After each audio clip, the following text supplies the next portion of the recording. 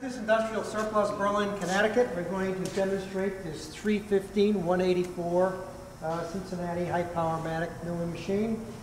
This machine was retrofitted with an Allen Bradley programmable controller. We did this here in-house a number of years ago.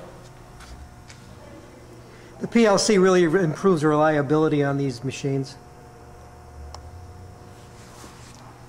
This machine comes with an outboard support brace and two arbor supports. The outer one designed to bolt onto the outboard brace, and then your intermediate arbor support.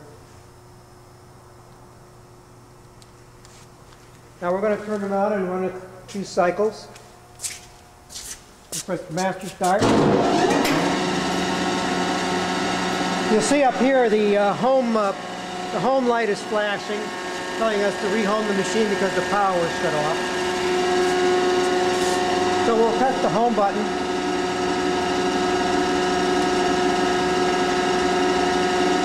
It's actually in the home position anyway, but we didn't need to press the home cycle. Put it back to auto cycle, we should be ready to run. Just press the auto cycle start. It's going to wrap it over for about 6 to 8 inches, then it'll go into feed. Spindle will come on. Spindle comes on when the feed rate comes on. Feed rates are controlled here hydraulically.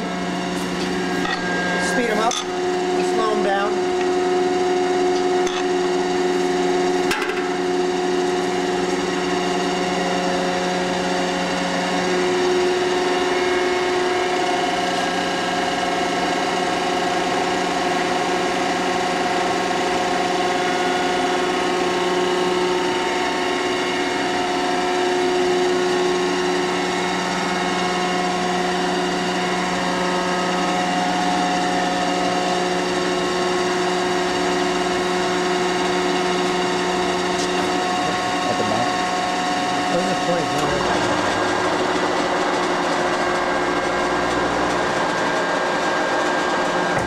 Of course, your table travels will be set by these trip dogs.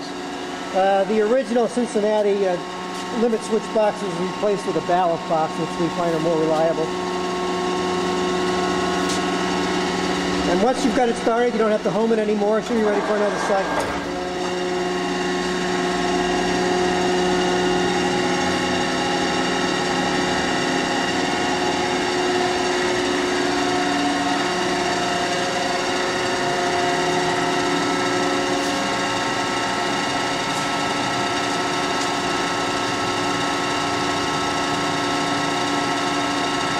It's a very quiet machine for this make and model.